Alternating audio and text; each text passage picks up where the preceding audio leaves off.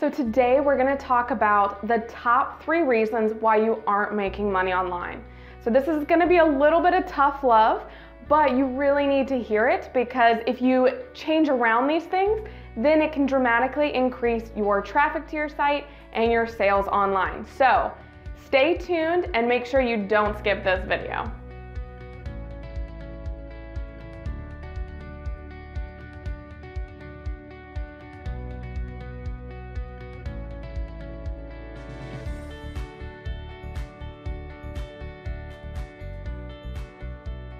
Hi, I'm Elle McCann, and I am the owner of Curious Themes Web Development Studio in Nashville, Tennessee. We've been Shopify experts for over 5 years now, and I want to drop a little business truth on you today.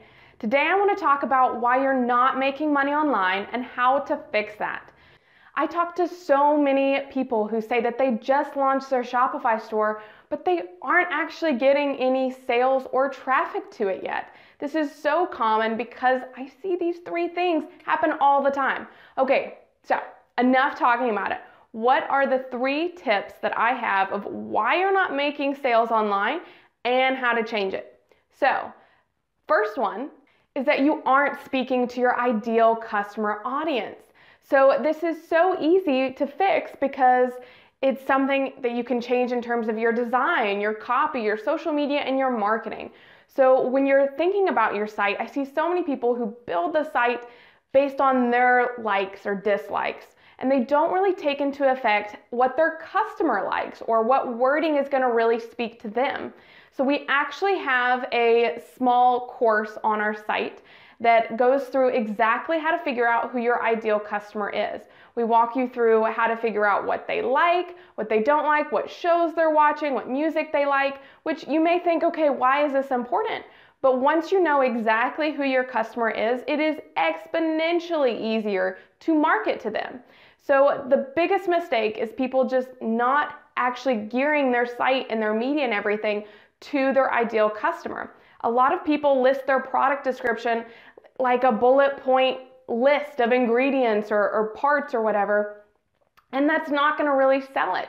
So if you really have it to go more into the benefits and how it's going to specifically help this customer, let's say your customer is a mom, how is it going to improve that mom's life? How is it going to improve her kid's life? If you really go into detail like that, you're going to be so much more likely to connect with that potential customer and actually sell them your product.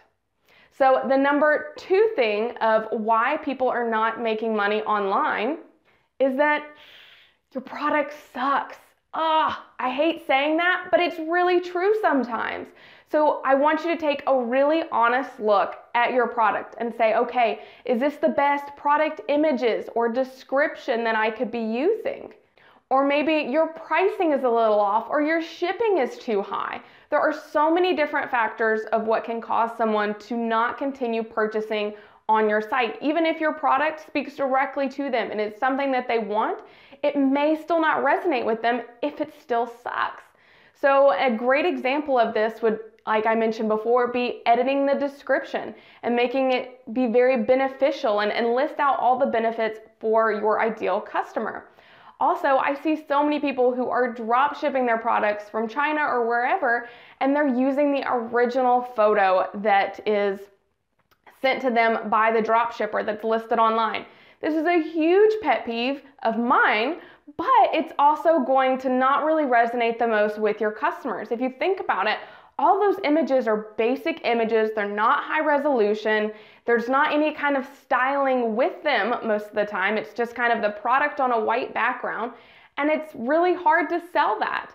So I really encourage you to actually order the products that you're shipping and stage your own photo shoot at home. It doesn't take a lot of time or money to do that, but just staging it at home and having more stylized images or maybe images of people actually wearing it, it's really going to connect a lot more with your customers. Also look at what your pricing is. Are you pricing it too cheap so that people think, oh, this isn't a good quality? Are you pricing it too high where you're not actually conveying the value of it in your description and in your photos? Or maybe is your shipping too high and that's what's really turning people off? So I really want you to take a targeted look at your products that you're selling on your site now and go through this and say, okay, how are my products? Do they suck? Do I have things that I could change?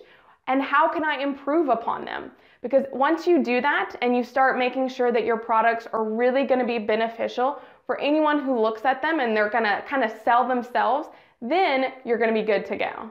So the third and final reason why you're not making money online is because you don't have a clear marketing strategy.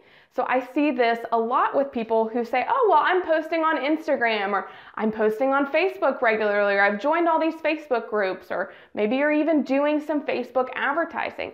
That is great. However, if you're not coming up with a plan of how to actually implement everything and say, okay, once I've driven this traffic to my site, what page am I going to send them to on my site? What's my messaging going to be like? Do I have a retargeting campaign where I can follow up with people?